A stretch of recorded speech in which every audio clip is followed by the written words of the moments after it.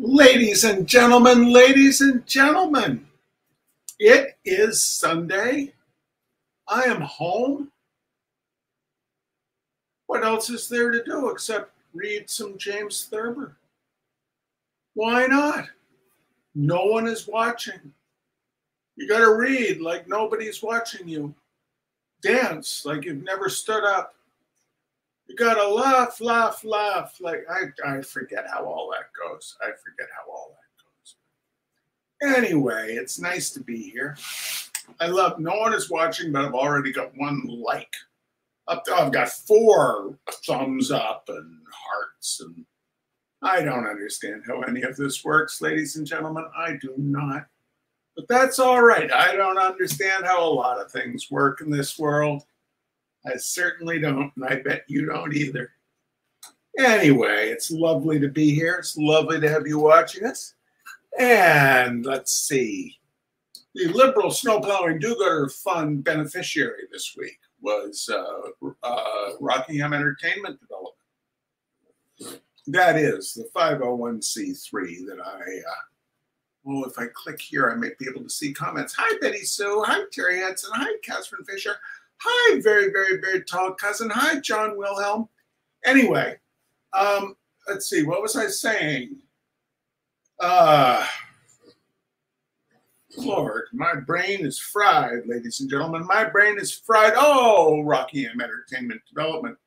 Yes, the Bellows Falls Opera House project.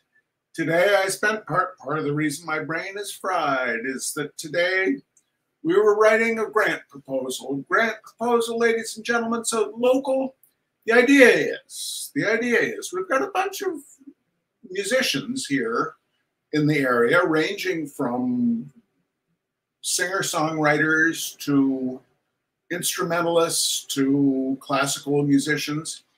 And we have every week at the Bellows Falls Opera House, we have a slideshow because local merchants are kind enough to support the Opera House by purchasing a slide. The slide shows for 15 seconds and it's on a half-hour long loop. So it's about 10 minutes each time, so 3 times going through.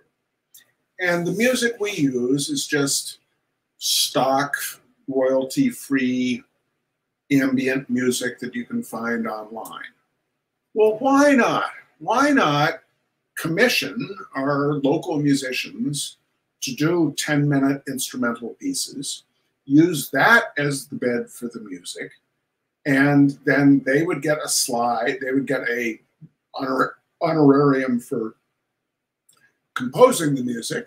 They would continue to own all the rights to it aside from our ability to use it in our slideshow. And they would get a slide each week announcing like shows they had coming up or music you could purchase online or whatever. Anyway, that's the idea. And so we are applying for a grant. And I have to pay the person who is writing the grant application. So that is why we asked people to contribute this week. I think we raised about $150. It's a little hard. Facebook Faceplant is not our friend in being really easy to figure out how much money we're raising. But I think we're about $150. And I have a few people to thank. And the unidentified unglet is ready to thank them too. First off, down there in Bonneville, Massachusetts, where he's rebuilding his foot 1 metatarsal at a time, Mr. Gary Pierce. Out there in Missouri, Kansas, Missouri, our friend, the great artist Catherine Fisher. Out there in Omaha, Nebraska, keeping Warren Buffett straight and narrow, Mr. John Wilhelm. My own brother, ladies and gentlemen, my own brother. He contributed. He reached deep into his pocket and he came forth. He came forth with a gift, ladies and gentlemen.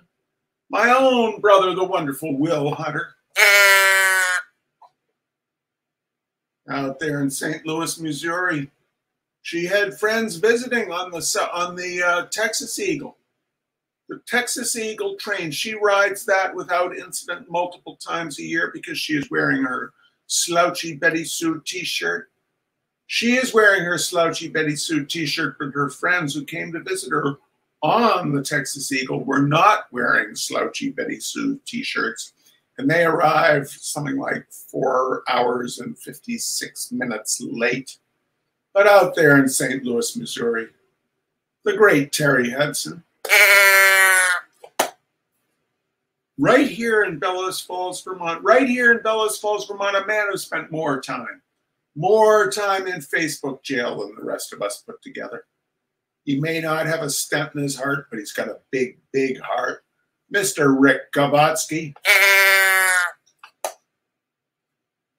My own partner in Roots on the Rail. She's just back from Cuba, ladies and gentlemen. She's just back from Cuba, where she fomented a revolution all her own. The great Sarah Ovenden. We have someone, I don't know who it is, because Faceplant, in its infinite wisdom, only told me that someone donated, but they wouldn't say who. So Anonymous, thank you so much.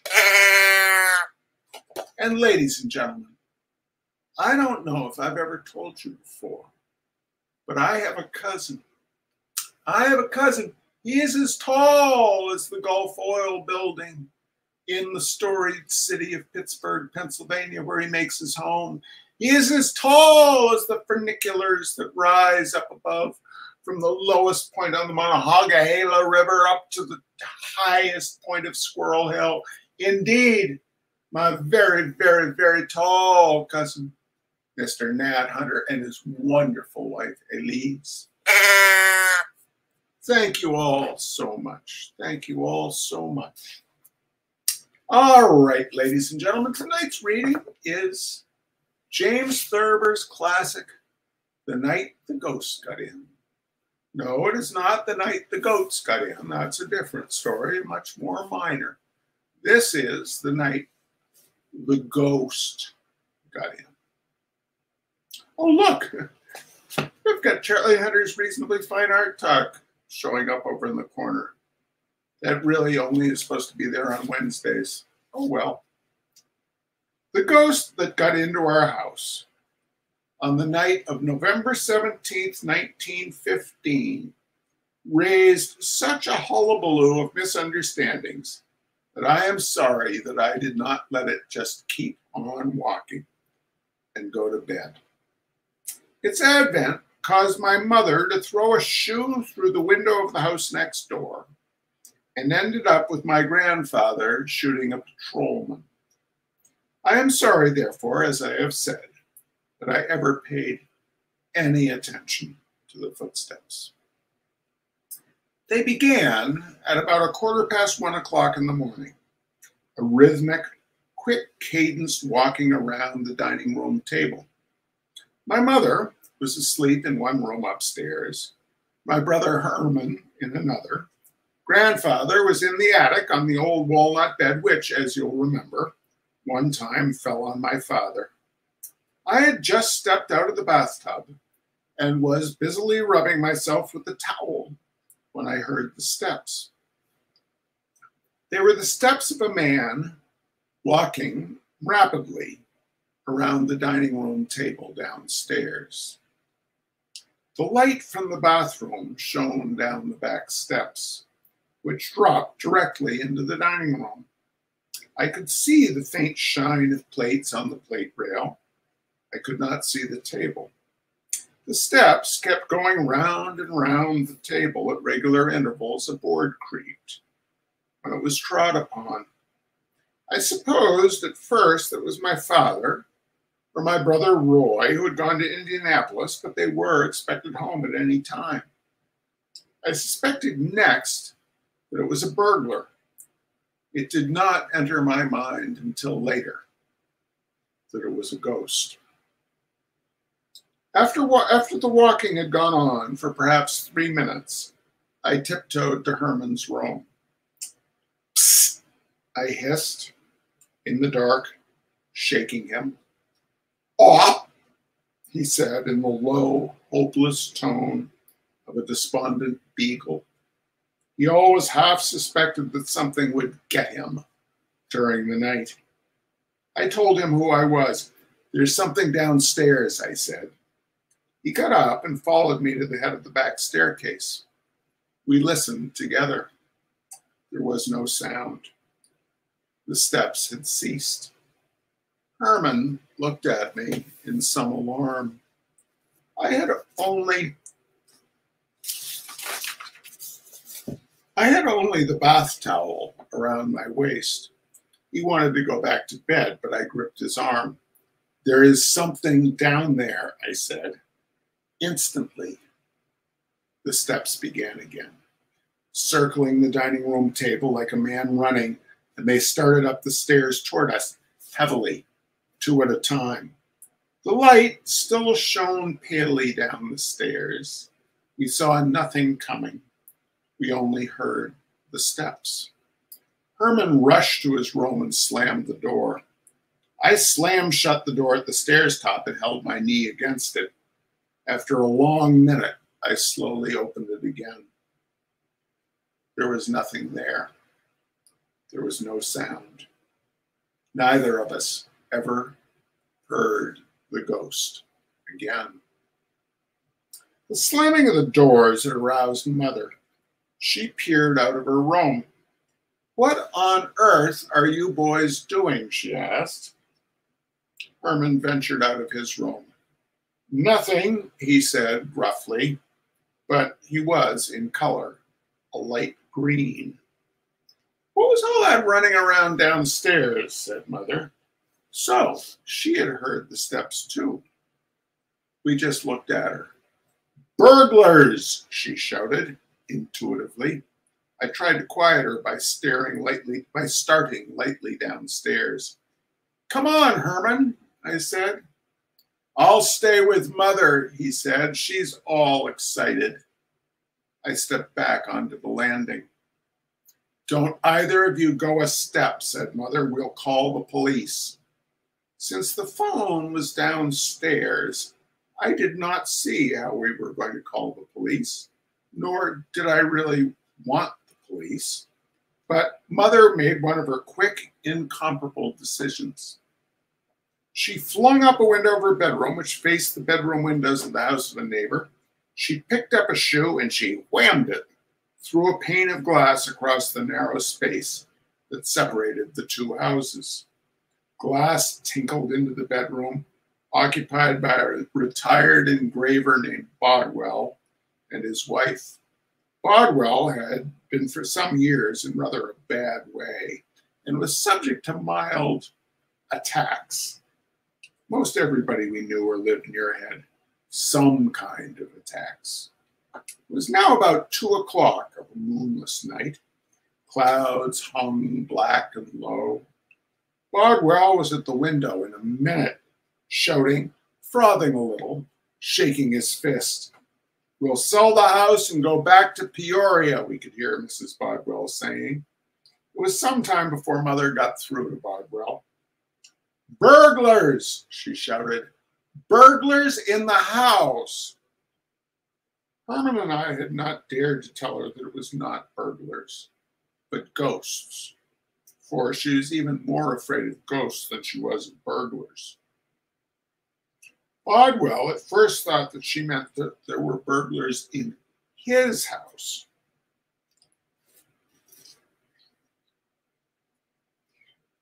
But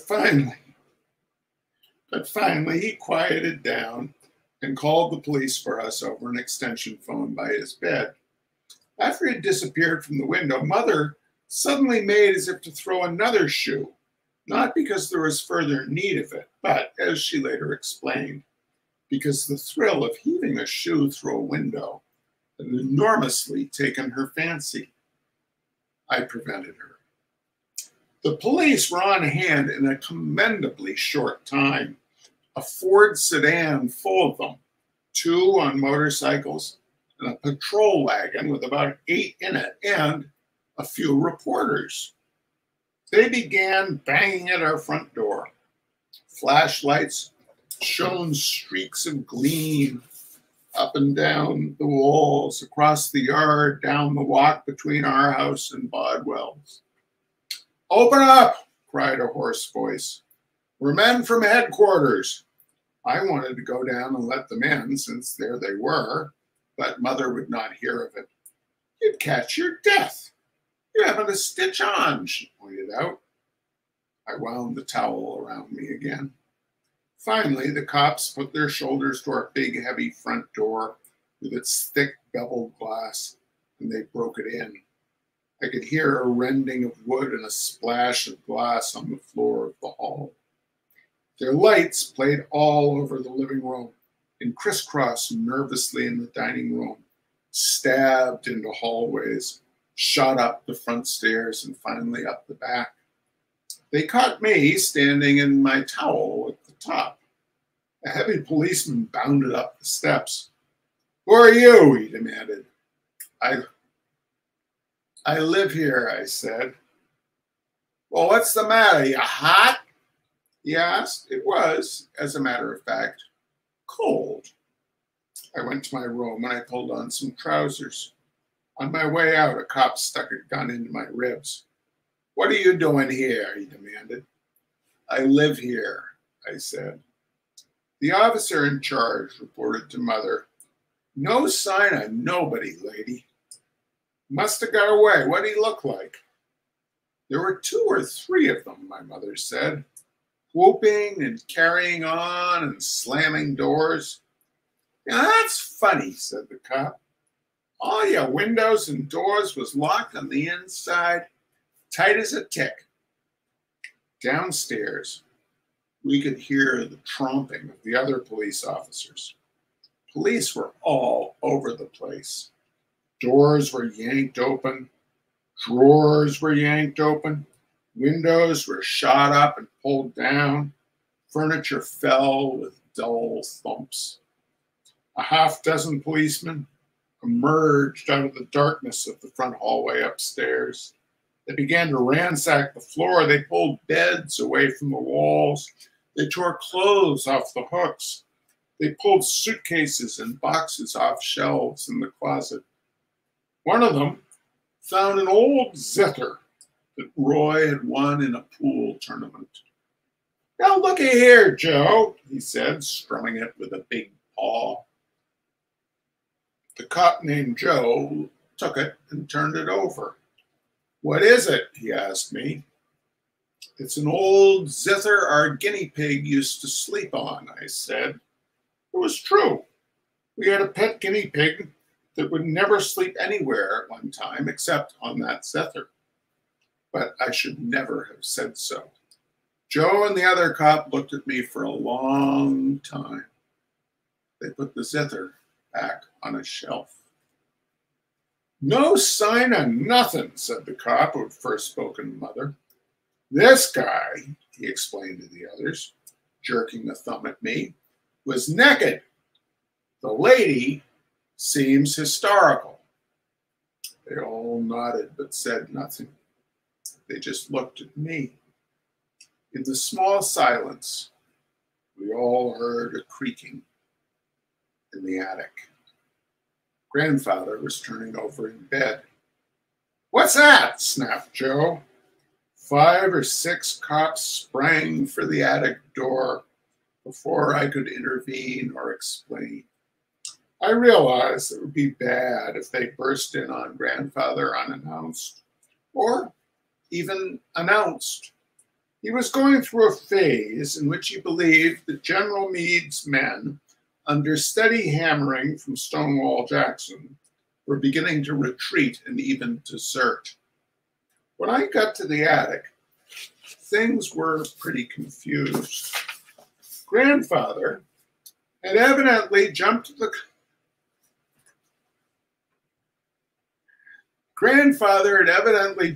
conclusion that the police were deserters from Meade's army, trying to hide away in his attic. He bounded out of bed wearing a long flannel nightgown over long woolen underwear, a nightcap, and a leather jacket around his chest. The cops must have realized at once that the indignant old white-haired gentleman belonged in the house, but they had no chance to say so. "Back, ye cowardly dogs," roared Grandfather. "Back to the lines, ye goddamn lily-livered cattle." With that, he fetched the officer who found the zither a flat-handed smack alongside his head that sent him sprawling. The others beat a retreat, but not fast enough. Grandfather grabbed Zither's gun from its holster and let fly. The report seemed to crack the rafters. Smoke filled the attic. The cop cursed and shot his hand to his shoulder. Somehow, we all finally got downstairs again and locked the door against the old gentleman. He fired once or twice more in the darkness, and then he went back to bed. "That was Grandfather," I said to Joe, out of breath. "He thinks you're deserters." "I'll say he does," said Joe. The cops were reluctant to leave without getting their hands on somebody besides Grandfather. The night had been distinctly a defeat for them. Furthermore, they obviously didn't like the layout. Something looked, and I can see their viewpoint, kind of phony. They began to poke into things again. A reporter, a thin-faced, wispy man, came up to me. I had put on one of Mother's blouses, not being able to find anything else. The reporter looked at me with mingled suspicion and interest. "Just what the hell is the real lowdown here, Bud?" he asked. I decided to be frank with him. "We had ghosts," I said. He gazed at me for a long time as if I were a slot machine into which he had, without results, dropped a nickel. Then he walked away. The cops followed him, the one Grandfather had shot, holding his now bandaged arm, cursing and blaspheming. "I'm going to get my gun back from that old bird," said the zither cop. "Yeah?" said Joe. "You and who else?" I told them I'd bring it to the station house the next day. What was the matter with that one policeman? Mother asked the next morning after they'd gone. "Grandfather shot him," I said. "What for?" she demanded. I told her that he was a deserter. "Of all things," said Mother. "He seemed like such a nice-looking young man." Grandfather was fresh as a daisy and full of jokes the next morning. We thought at first he had forgotten all about what had happened, but he hadn't. Over his third cup of coffee, he glared at Herman and me. "What was the idea of all them cops tarry-hooting around the house last night?" he asked. He had us there. All right, ladies and gentlemen. All right. Well, we can be thankful in our white privilege that cops showed up at James Thurber's house. His grandfather shot one of them, and they all made it out of that all right. We are lucky bugs. We are lucky bugs. All right, we'll see you next week, ladies and gentlemen. We'll see you next week for the next chapter of My Life in Hard Times, which is More Alarms at Night. Perth Amboy, ladies and gentlemen. Perth Amboy. We'll see you then. You take good care.